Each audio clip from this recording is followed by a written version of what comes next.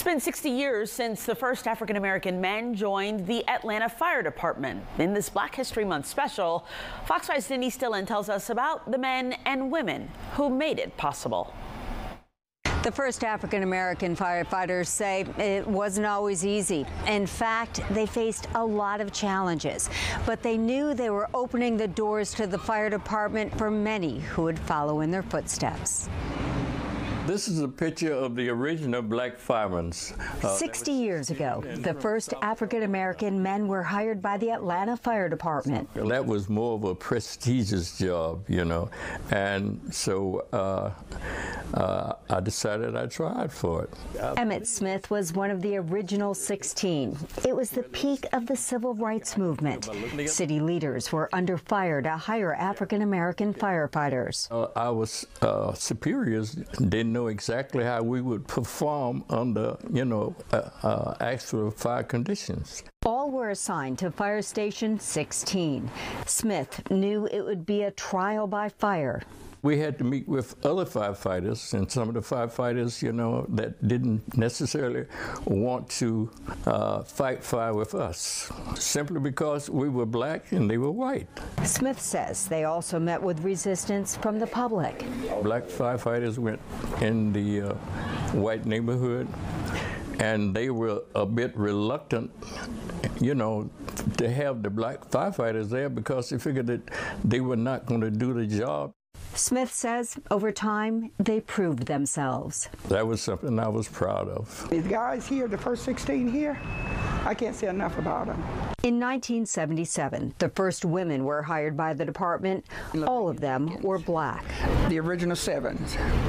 The elite 7, I should say. Liz Summers says some of the original 16 men were their instructors in recruit school. If it hadn't been for them, we wouldn't have made it. She says she was proud to be a firefighter, but often fought adversity. By being vocal and fighting for others, it made my job very difficult.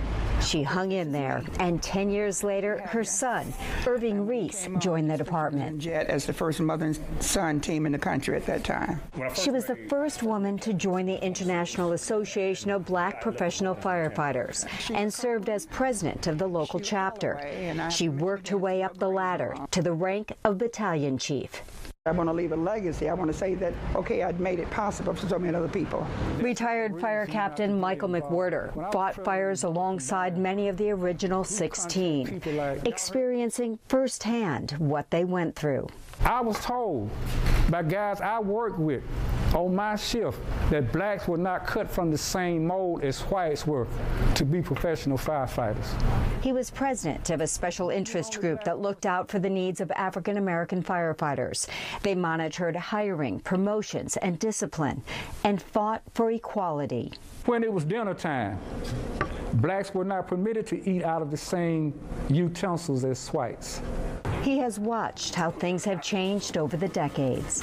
Things turned for the better over the years, and I'm proud of every one of them that stayed here, that endured. Today, there is a plaque outside Station 16 honoring the 16 men and 7 women who blazed a trail for others. It's like paving the way for somebody else. We went and we suffered the consequences that we had to in order to make way for somebody else. It's been 60 years. Many black firefighters have been through the department since then, and a course made much smoother thanks to the brave and determined men and women who went first. In Atlanta, Denise Dillon, Fox 5 News.